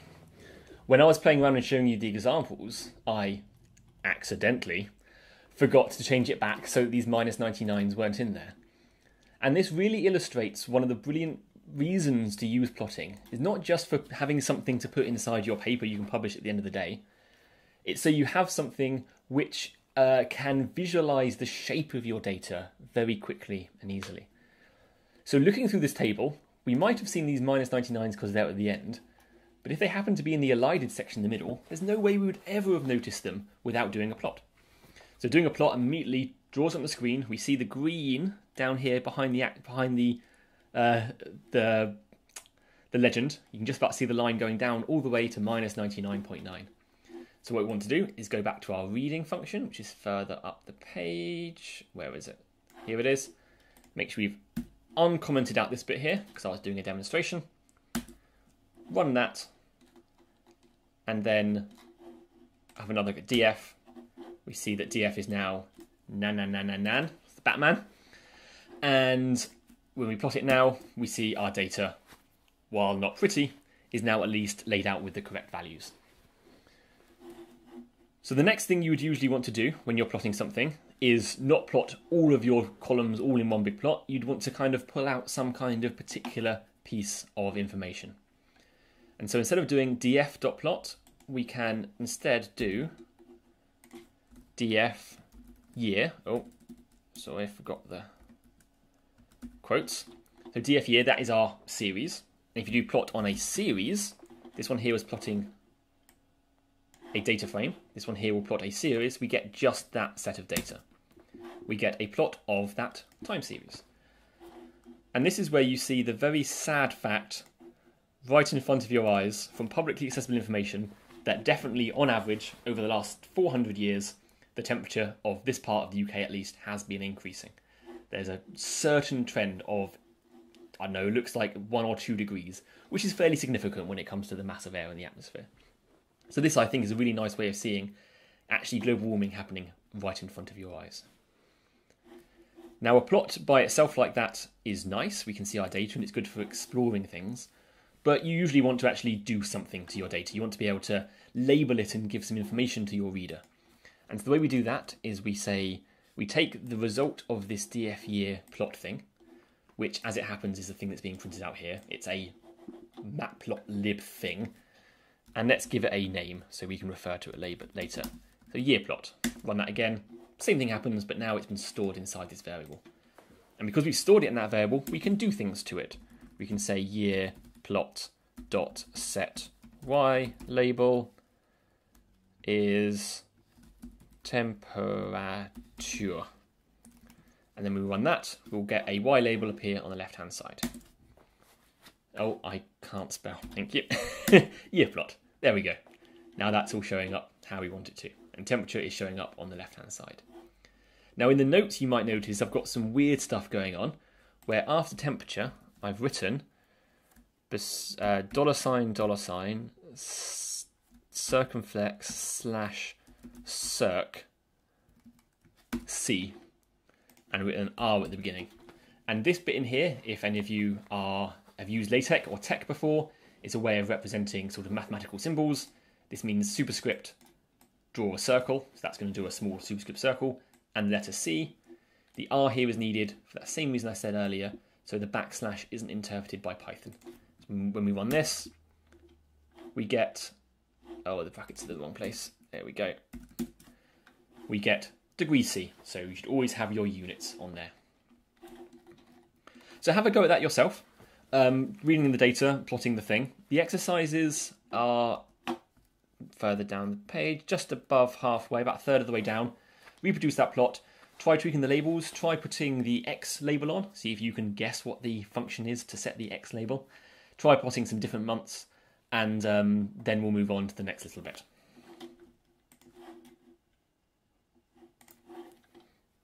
So David, as to your question about what kind of object R is, everyone else can just carry on for the minute. You don't need to listen to this. I will demonstrate. In summary, it is the same thing. So if we look at type, no, if I could spell, I would. Type of hello, it is a string. If I look at the type of R, hello, it is also a string. So the way that Python uses this R in front of it is it kind of uses it to pre-process what's literally written here before it turns it into a string. Normally Python reads a quote and it happily plods along until it sees another quote, and it does stuff to things in between like new lines. What the R here does is it changes the way that it reads through this string before making a string out of it. And what the R really means is don't do anything until you see another closing quote. Adam, to your question about square brackets and round brackets, as Christopher says, exactly right, square brackets are used for indexing and round brackets are used to call functions. When it comes to things like pandas, it's a little bit more complex than that. It's completely true that that's what it does, but I tend to think of it more about square brackets are used to ask queries of the data, because you can do more than just ask for a single index. You can pass in, for example, that series of trues and falses. So because you can put more complex things in there, I think of it more as a query syntax, where lists and dictionaries have got a very simple syntax, but series and data frames have got a more complicated query syntax. But as per the language, square brackets means index operation. And the next little section is other kinds of plots. So you might have noticed we never specified what kind of plot we wanted, Pandas just defaults to, if it's .plot and you're doing it over a series, or a data frame which is just a bunch of series, to do a time series plot effectively. It treats it like that. Now, different kinds of plots actually need different kinds of data. And this is something that I think when you're taught about bar charts and histograms and stuff at school, it isn't always quite made explicit. But I see a lot of people making mistakes by just thinking, I've got some data and I want to represent it in this way. And maybe the two of them don't actually make sense together. For example, you shouldn't just, or you could, but maybe it wouldn't make sense, just take all your data here and plot it as a bar chart. Because arguably it's continuous data. Maybe it's continuous, maybe it's not. That's really where it starts to get a bit blurry. But for example, if we wanted to do a chart of the temperature in each decade kind of could be thought of as a independent singular value, and so we want to plot a bar chart of the temperature in each decade going across the sheet. So let's have a little look at how we can do bar charts. So at its most simple, I will do the thing I just said I wasn't going to, and show you that you can do .plot, and then before doing the brackets there, you can write bar.plot.bar and then call that as a function. It's a bit of a weird syntax for people who are used to Python, but there is a way to make this work. You run that, and it does a very, very, very dense bar chart, where everything's smashed together and you can't really see very well what's going on. Now, that's not a very useful thing to do. Really, we want to look at a sort of a simplified view of this. Here we've got 300 or 400 pieces of data. Bar charts don't work well with that many pieces of data, so we want to simplify this down. So let's delete that cell and start again. So I'm going to introduce, while I'm technically introducing bar charts, I'm going to introduce a few other bits of syntax in here, which I think are useful things to know about. So first of all, we've got our data frame. If we want to get out just the years from this data frame, the years here are in the index column. They're not a column by itself, so we can't just do square brackets index because there's not a column called index. Instead, there's a shortcut which gives us the index, which is just .index. That gives us back effectively a list of all of the index values. What we want to do to turn this column here and group these by decade is to have our table here, and the way we're going to do it is we're going to make a new column on the right hand side which has inside it the decade that each row is in. This first one will say 1650, 1660, 1660, 1660, and so on, up to 2010, 2010, 2010, all the way to 2019, being also 2010. And so to do that, we're going to do a little bit of string manipulation, and so I'm going to sort of play along with this, and if people have any questions along the way, ask in the chat, and I'll try and pay attention to both windows at once, but otherwise I'm sure my helpers will keep up. So we're going to make a new series which contains this column here, but turned into a string. So df.index, and we're going to turn that into a series. We're turning it into a series so that we can add it as a new column. Now the index of that new series has to match the one we're going to insert it into, so it has to use this same index here. So this is very repetitive, but df.index. And if we look at that, I forgot to import pandas on the screen, from pandas import series. Here we have index column, values column. They are the same as each other, and the d type is integer. However, we want to have these as strings because we're going to be doing string-like things to them in a moment. So we apply to the data in that column the string function. Looks the same, but now the d type is changed to object. And this we are going to call years because these are the years that we're dealing with. We're going to take that and we are going to apply another function to it. And the way we're going to apply this function is something you might not have come across, and that is a lambda function, which is a way of very concisely applying a bit of information to something. So this x here is going to represent each year, each row from our series. And so we're going to take each row, and that is going to be a string, which is 4 characters long, like 1659, for example, or 2019. And we are going to take the first 3 characters from it, and then add the string 0. So we're cutting off the units number from the year and replacing it with a 0. And if we look at that, we end up with 1650, 1660, 1660, so on, 2010, 2010, 2010, 2010. So this is now our data which represents the decade that we're in.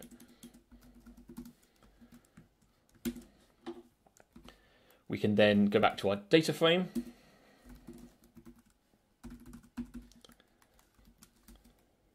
And assign that series we've just created with the decade strings to the decade column. So it's going to make a new column called decade.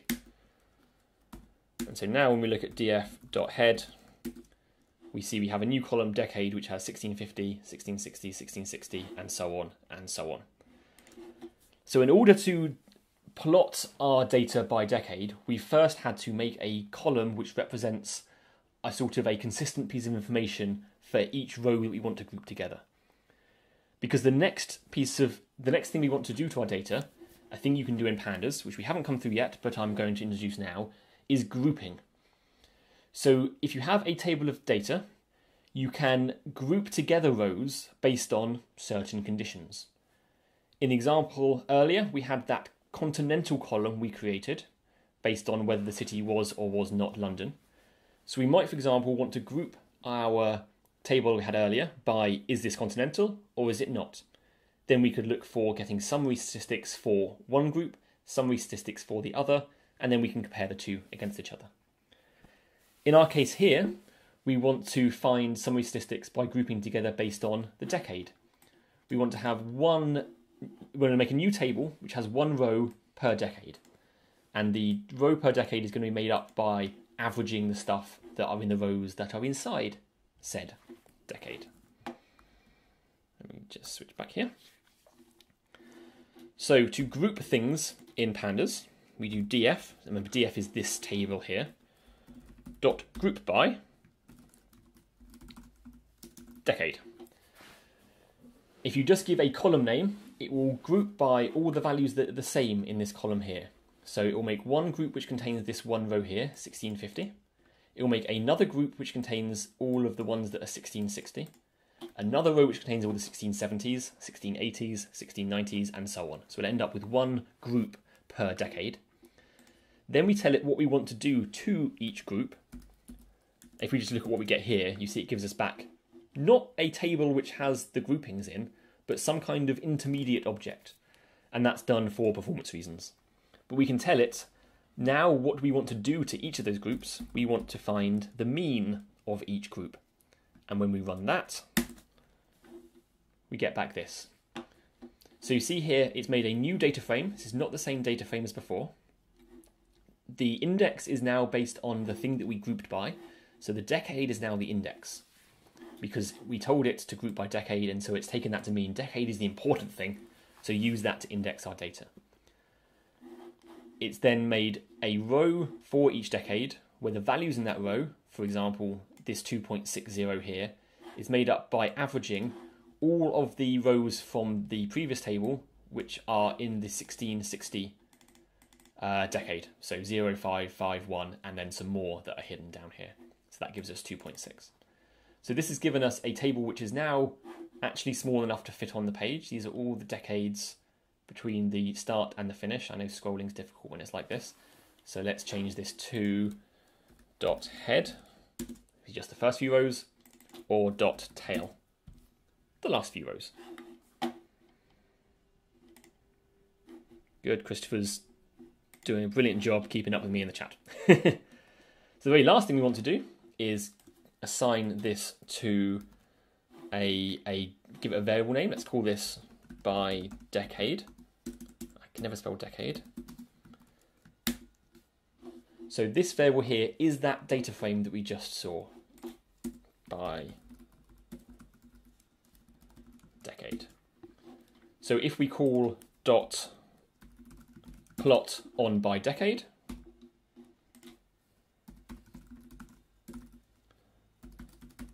we will get a line plot over the decades, just like we did before. But you see how we've reduced the noise in the data because we've averaged over the values within each decade. We don't want to plot all of them, we want to plot just the year, because we want to reduce the data we're plotting still. This is where we really see that upward trend very, very clearly. Before it was slightly lost in the noise, but now you can clearly see over the last 100 years the temperature has shot up. You could say the same thing between 1880 and 1720, so maybe they were worried as well, but we know there's a global trend now, not just a local one. To make this into a bar plot, we follow plot with dot bar, and there we have it, a bar plot over the decades. So in summary, to do a bar plot, you just follow the plot with dot bar, but you do have to think about the kind of data you're doing things to. So if you want to do group by, you need something to group it by, and then you need to call the group by function.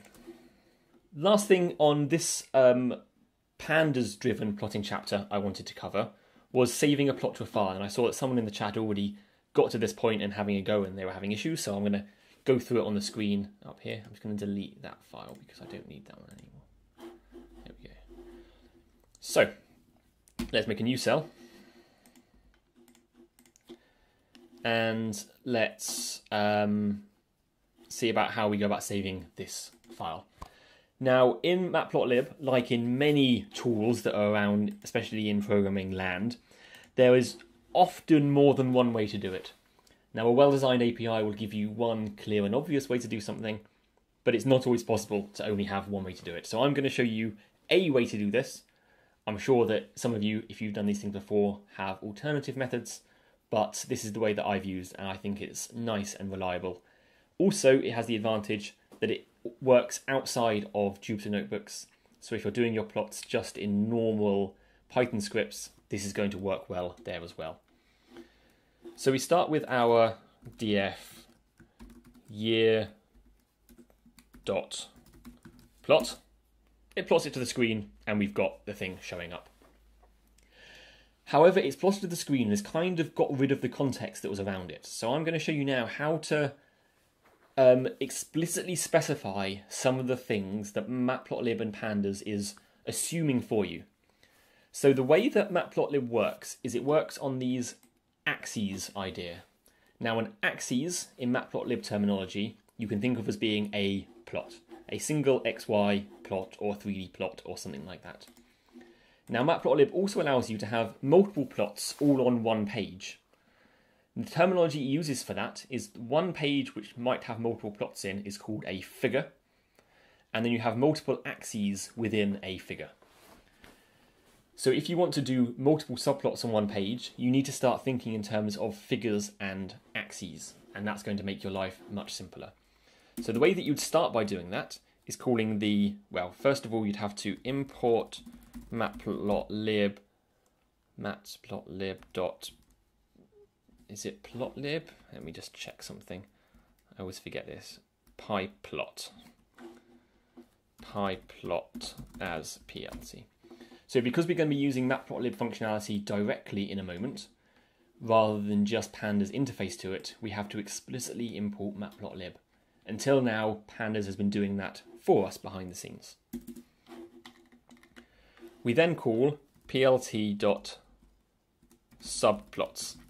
This is going to return to us by default a figure which has inside it one subplot.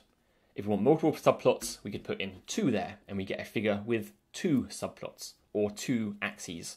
By default, it just gives us 1. We give them names, it returns us 2 pieces of information. It gives us the figure and the axis object. So the figure is the page, axis is a plot that we can start to draw on. By default, this plot here is empty, there's nothing inside it. We want to plot our data into this axis, which is inside this figure.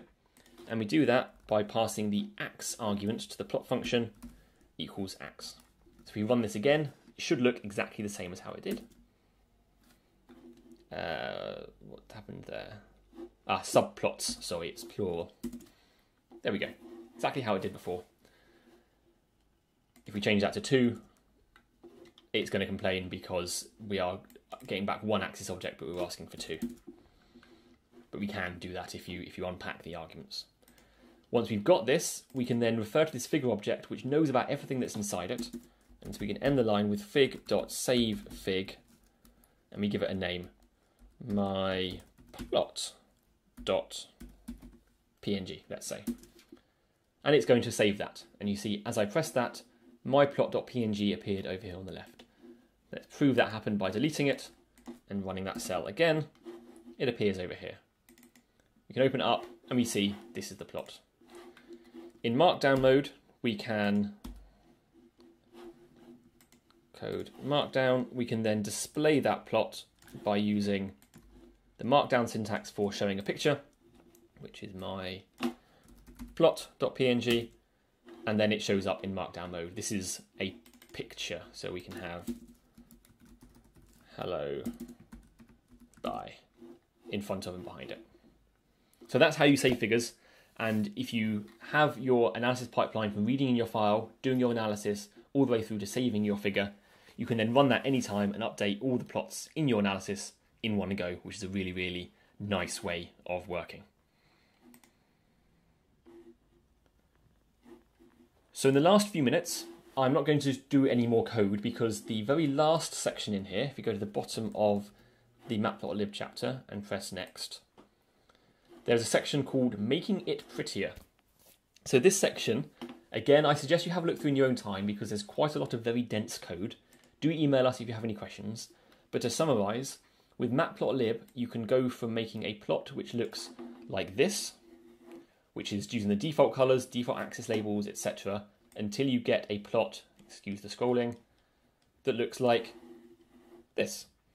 So there we've changed the axes, we've changed the colors, we've added in labels and written mathematical texts, we've put in a legend, and it's able to present things in a nice way. So matplotlib gives you the ability to do that, but if I scroll up just a little bit, you see that the code can sometimes be a little bit complicated. So have a look at this section in your own time later on. I tend not to go through it in the class because it's just a lot of repetitive stuff. But do have a look at this, go through it step by step. It should explain what's happening along the way, and you can see how you can start to design your plots to be a little bit better presented. Moving on to the summary now. That's everything I wanted to talk about in the course, basically. So thank you all for coming along today, and I'll hopefully see you again in a course in the future.